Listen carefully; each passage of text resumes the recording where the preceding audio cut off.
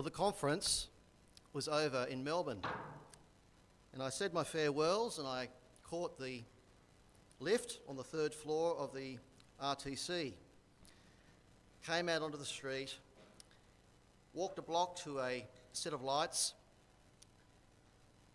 and just then a middle-aged woman approached me. "Excuse me, can you tell me how to get to the Southern Cross train station? I've been using Google Maps and I can't work it out." And I said to her, "Look, I'm not a regular around these parts. I'm interstate. I'm probably not the right person to talk to." And without a sort of a great deal of confidence, I said that I thought it was sort of up there, and I sort of pointed vaguely in that sort of direction. I said, "At least it was up there yesterday when I arrived from Melbourne, in Melbourne. So if you go that way and walk along, I think it's Spencer Street, I think it is, going that way, you'll see it. I reckon about 5 or 10 minute walk. I'm sorry I'm not much help." She needed a local. She needed someone who knew the way to get into the station. And the person that you should listen to when it comes to worship is Jesus, who shows you the way to worship. He knows how we should worship. And he teaches in John 4 a woman he encounters from Samaria on the foundations of true worship. So why true worship?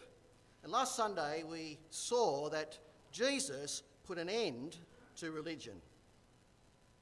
The purpose of meeting in church to offer God worship isn't found in the New Testament. As people of the New Covenant in Christ, we aren't like the Old Testament worshippers who draw close to some holy place on earth, like a temple in Jerusalem. We are to find a priest to mediate for us. We aren't making some atoning sacrifice like a bull or a lamb or a pair of doves. We don't offer the Mass. We don't need to sing for half an hour to draw close to God. We are already close to God our Father if we have trusted in Christ. We aren't turning up to give God our worship. We don't go up to the house of the Lord. Jesus brought that whole temple system to an end. Jesus is our perfect priest, perfect sacrifice, giving us perfect access by his perfect worship. Jesus entered heaven itself. And so our emphasis isn't on our worship on earth, but on Christ's in heaven. And we have confidence to draw near to God with a sincere heart in full assurance of faith. In John chapter 4, we have 3 foundations for how we do truly worship. And John has already shown us in the gospel that Jesus is the true tabernacle of chapter 1. Jesus, the true temple in chapter 2. Jesus is the true light sent by God for the world in chapter 3. And in Jesus' encounter with this Samaritan woman, we see him defining how to worship God. It's a story that's familiar, I would take it, for many of us. Jesus is breaking social protocol, speaking to a woman in public. Even worse, a Samaritan woman, and even worse still, a loose Samaritan woman. And as they speak, the subject of their conversation turns to the subject of worship. And the first thing to notice about how to truly worship God is that without Jesus, forget it. Have a look at verse 10. Jesus said to her in verse 10, "If you knew the gift of God and who it is that asks you for a drink, you would have asked him and he would have given you living water." Her response indicates that she thinks Jesus is talking about the wet stuff. It's only when Jesus reveals a supernatural knowledge about her past that she realises she's talking to someone special, a prophet. The Samaritans expected a prophet like Moses to come, who would settle the controversial question, where should people go if they want to meet with God? Is it on Mount Gerizim, where the Samaritans had built a temple, or is it in Jerusalem, as the Jews believed? Jesus' answers reveals a time when mountains are overrated. Verse 21, he says, "Believe me, woman, a time is coming when you will worship the Father neither on this mountain nor in Jerusalem." God did choose the temple in Jerusalem as the place to focus his presence with his people, but that was about to change. Verse 23, "A time is coming," said Jesus, "and it's now come when the true worshippers will worship the Father in spirit and truth." It's not about any one place. It's about the time. What time? What hour is Jesus referring to here? And as you read John's Gospel, it's clear that the coming hour, the time, is about Jesus' death and resurrection, his return to the Father. And when this takes place, the new temple is raised up and the Spirit is given. The thing about holy mountains is you go up there, you worship God up there in the mountain. And what happens when you come down? When you go back into life, back to work, back to daily activities? Is that worship?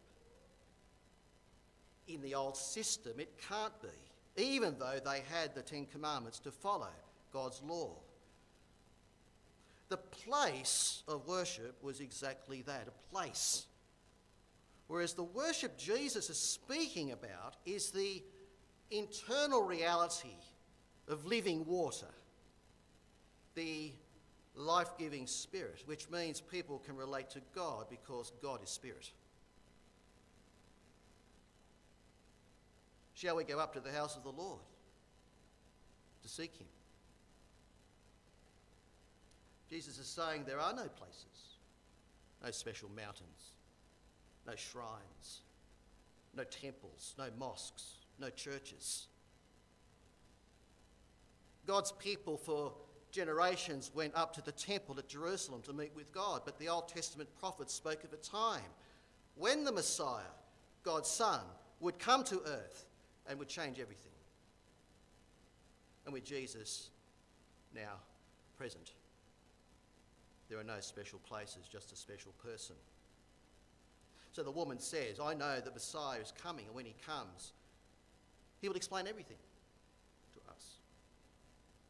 And Jesus said to her, "I speak to you, am he." It's about a special person who fulfills all that went before. Most cricket tragics know where to find out about Don Bradman, where you can see his bat, his gloves, his cricket jumper, his cap. You can see a video of him watching him practice with a cricket stump and a ball against the tank. And you can see him where he gets out for a duck in his last innings. But just imagine for a moment he came back to life and went on a tour around Australia, and he arrived in Ulverston to run a coaching clinic for cricket. And if you wanted to get up close and get to know him, get the hot tips on the batting, get the forward defence right, the cover drive, all of that, I suppose you could go to the museum. You might do that. But there he is in Ulverston. And if you could get up close with the Don and talk with him and have lunch with him and learn from him, that's the thing to do, isn't it? You want the real experience of meeting the Don. And you see, with Jesus comes the reality. And if you want to meet with God and know God and worship God, we don't go to a special place. We must come to a special person, to Jesus, who rose from death. And through him we have direct, ongoing, personal relationship with the true and living God, which is exactly what we need. If you want to truly worship God, well, without Jesus, forget it. Then without the Holy Spirit to truly worship God, forget it. For Jesus in verse 24 says, God is spirit, and those who worship, and his worshippers must worship in spirit. In spirit could mean the human spirit, that is the sort of inner me, in which case Jesus is saying that true worship is not about the externals but about the heart, which is true. But Jesus is saying more than that. We need God's Spirit to live for Christ with Jesus as Lord. And that is, we must be born from above. We're born of his Holy Spirit, who convicts us and convinces us of the truth, so that we stop worshipping ourselves. We stop living for ourselves as if we are God. I stop living for my own desires or my own comforts or ambitions and live for Jesus, my King, submitting to him. That's what it takes to be a true worshipper. You see, if it was left up to me, I wouldn't be a true worshipper. There would be more chance of me cheering on Manly Sea Eagles in the National Rugby League than to be a true worshipper of God. Because you see, I was brought up in the western suburbs of Sydney and only discovered what the North Shore was and the Northern Beaches were when I was in grade 7 at school. I was sitting there in a group of other students, and the housemaster at the school looked at me one day and he asked me, would you stand up please, on the spot? I might have been not paying attention to him or something, I don't know. He got me to stand up. I'd like you to give a 5-minute talk on the fascinating subject of the North Shore and Northern Beaches of Sydney. Well, I knew about Manly. I knew that that was part of that area because I remembered as a kid somewhere reading about the Manly Women's Bowling Club, which, you just think about that for a minute, sounds quite strange, doesn't it? So I began with that. Otherwise, I didn't have much of a clue about it. I'm just not interested in the North Shore. It's not in my blood or DNA. And you see, if it's left up to me, I won't worship or serve or submit to Jesus as Lord. I won't live for him.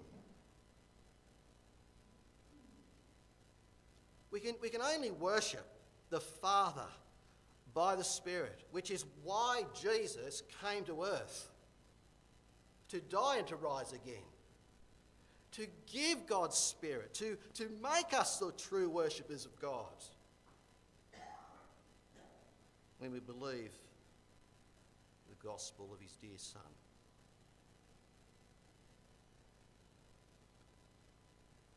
Anyone can turn up and pretty easily on a Sunday morning and say some prayers, sing some songs.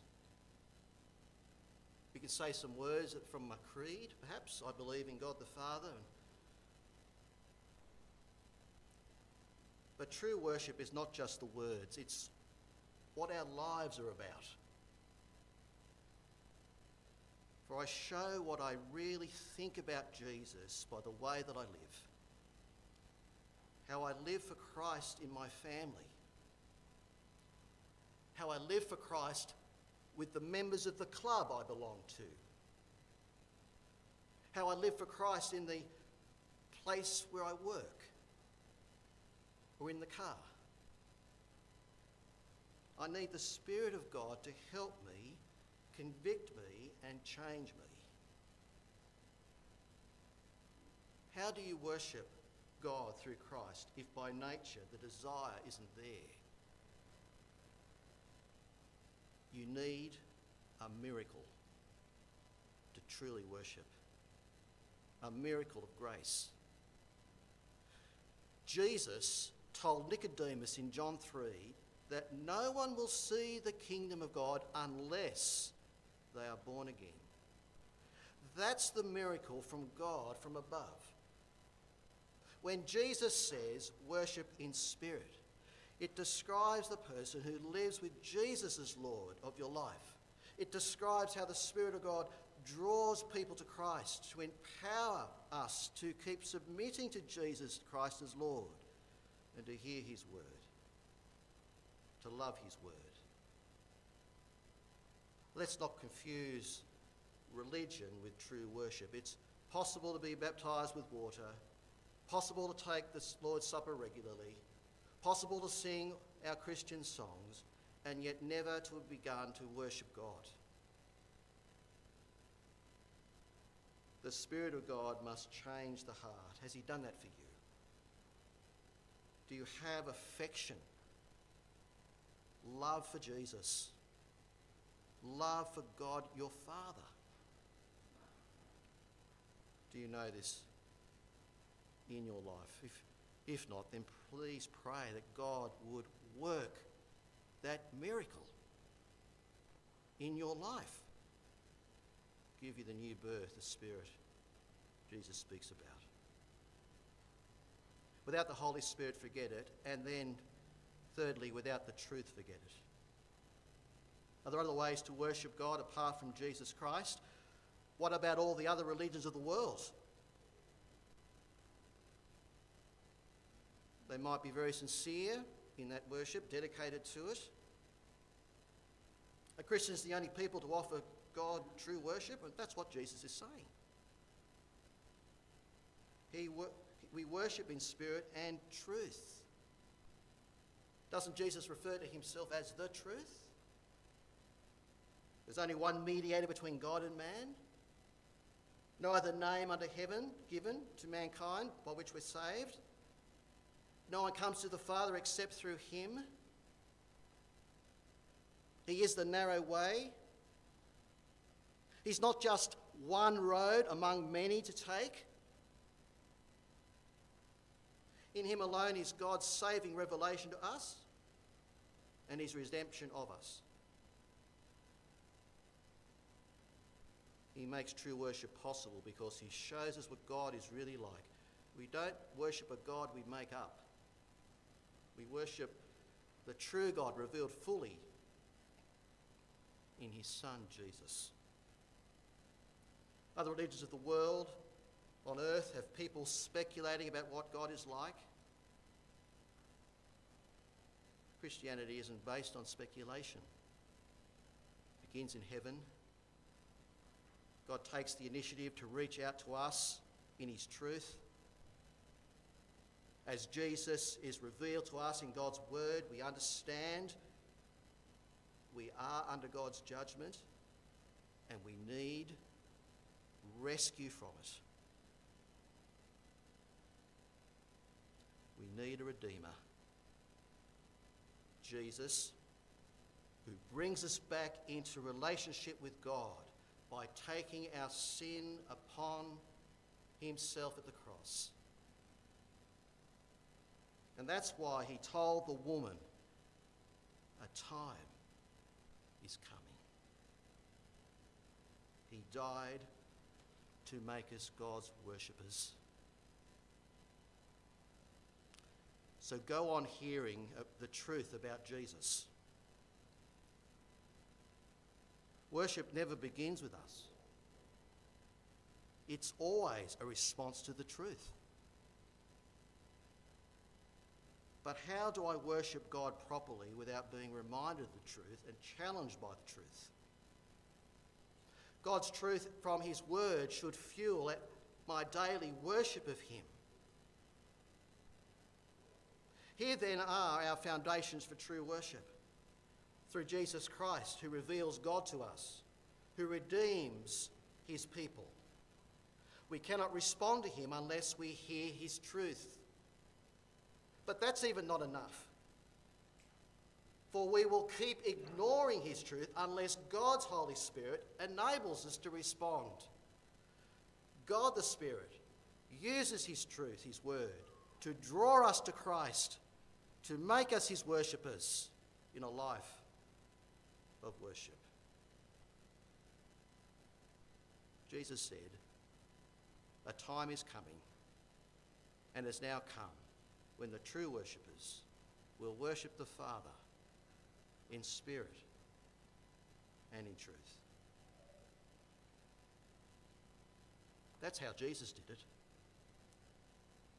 He came into the world at the right time. He worshipped the Father in spirit and truth. He gave perfect worship.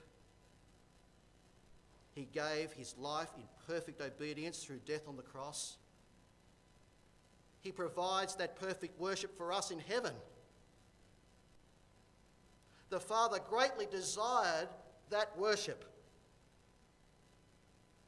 And through it, the Father brings people who trust in Jesus into his family,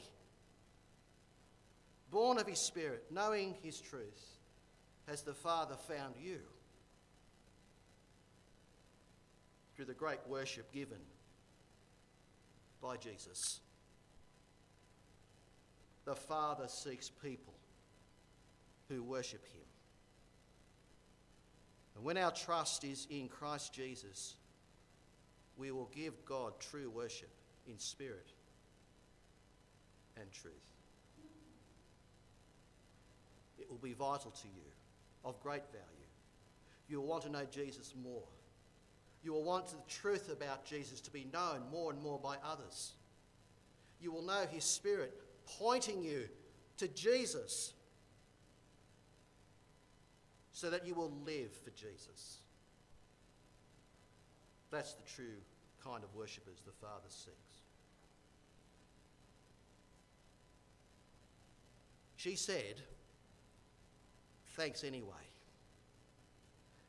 And I said, "Look, I'm sorry. I'm not sure of the way to Southern Cross Station." And I paused. "Could I tell you something that I am sure about?"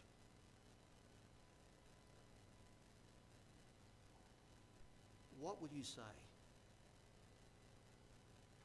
Like Jesus, could you point someone to something that you are sure about? To the Father who is seeking true worshippers. Let's pray. Father in heaven, we thank you for that privilege of calling you Father, and through the work of Jesus, the perfect worship of Jesus, we are able to draw near with confidence by faith. And so, Lord, we are just recipients of this great mercy, this great adoption as your children today. What a great blessing this is. And so, Lord, we pray that by your Spirit, knowing who Jesus is in the truth, that you might indeed give us all the courage and the boldness to speak, to share of what it is we are sure about in the gospel of your Son. And so, Lord, please continue to work in us and through us, that we might bring you great praise, give you our lives in worship day by day. For we ask it in Jesus' name. Amen.